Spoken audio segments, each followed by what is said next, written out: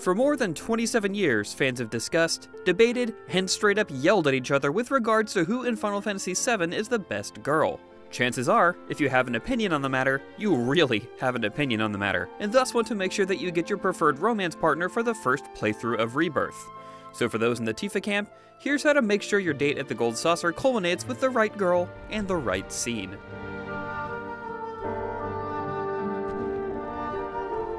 First off, we have a general video on how to increase relationship levels already, so if you're unfamiliar with how the relationship system works in Rebirth, let me direct you there to save us some time going over the basics. What it all boils down to is that you need to have Tifa be the most favored person in your party, and you need to have her relationship symbol in the dark blue by the time you reach the big date in Chapter 12 at the Gold Saucer to get a standard date, and light blue to get the intimate version of that date. To do this, follow these steps.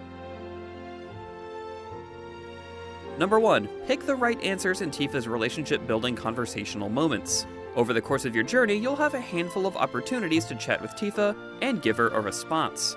There's a best response, a good response, and a bad response. Though you'll never lose relationship points, choosing anything but the best answer will cause you to miss out on getting the most points for that dialogue.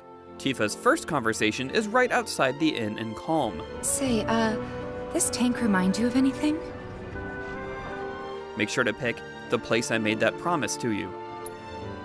The second conversation is in Junon inside her room at the inn.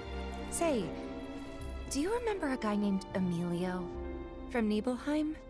You'll want to respond to her question with, the only person I remember from the village is you. Huh? Oh. Okay then. The third opportunity is in Chapter 6, when you're all hanging out on the beach at Costa del Sol. Tifa will be at the minibar. Here, you'll want to say, lots happened since then. A lot. Good and bad. Ever wish you could just snap your fingers and forget the worst stuff? Next will be Chapter 9. Shortly after arriving at Gongaga, you'll be given a chance to explore the town on your own. Head down the ramp, past Red, and you'll run into Tifa. You'll want to reply, gonna go with pot roast. Why does that not surprise me? In Chapter 10, during the festival, your party members will all be in the crowd waiting for you to approach them. In Tifa's case, you're going to want to respond to her with, you did good. Kinda wanted everyone to get it though.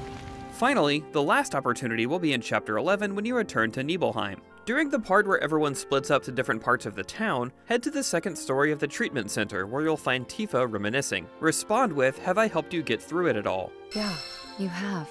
If it wasn't for you, I wouldn't have had the courage to come back here. In the case of these responses, and honestly with everything related to relationship building, don't worry too much if you miss an opportunity or two, or give the wrong response.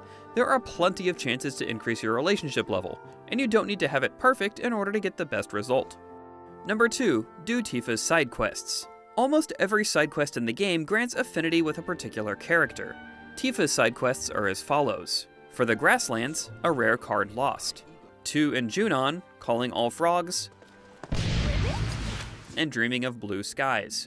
2 in Corel, bodybuilders in a bind, and gold cup or bust.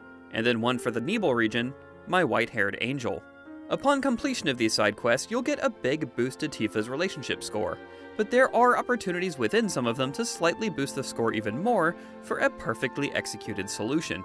For example, in the Dreaming of Blue Skies quest, if you choose the bait instead of the monster meat at the conclusion of the quest, you'll get a small extra bit of relationship score as well. Number 3. Story beats. Within the main quest, there are 3 opportunities to increase your relationship level with Tifa before the Gold Saucer date in Chapter 12. First, you should strive to win the Junon Inauguration Parade. You can give yourself a better shot at this by making sure to find all of the 7th Infantry members to perform in a higher scoring parade.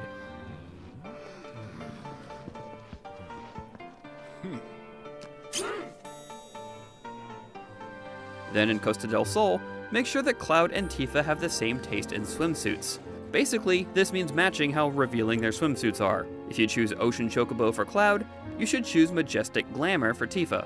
And if you choose Wild Surf for Cloud, you should choose Shining Spirit for Tifa. Also in Costa del Sol, there will be a story beat where your party will split up, and you'll have to choose who to join in battle. Either Aerith and Barret, or Tifa and Red. Obviously, make sure you choose Tifa and Red here. Number 4. Synergy skills and abilities. Finally, you'll need to make sure that you use all of Tifa's synergy abilities and synergy skills with Cloud. We've got a synergy guide handy in case you've got any questions about how they work, but for simplicity's sake, here are all of the skills and abilities you should be looking to unlock on each folio. On Cloud's folio, you should unlock Relentless Rush, Counterfire, and Melee Blade, and all of the prerequisite nodes to reach those three. And on Tifa's folio, you should unlock Synchro Cyclone, Leaping Strikes, and Slip and Slide, and all of the prerequisite nodes to reach those three as well. Then it's just a matter of making sure you use those abilities at least once.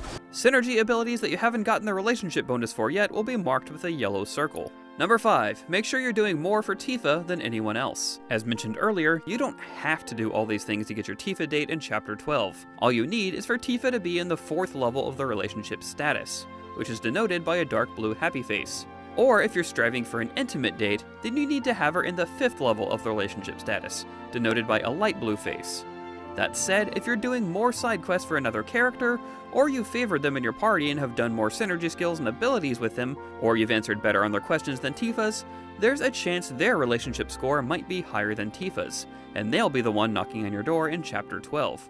There's no way to check the relationship score until you beat the game, so just make sure you're keeping a mental note of where Cloud stands with everyone. And if you want to be really safe, just do side quests with Tifa as your partner. If all goes according to plan, Tifa will be the one who comes knocking, and you'll get to take your childhood crush on the date of her dreams. Thanks for watching, and for more Final Fantasy VII Rebirth relationship info, check out our general guide of how to increase your relationship score with every character, or the aforementioned synergy guide. And for everything else, keep it right here on IGN.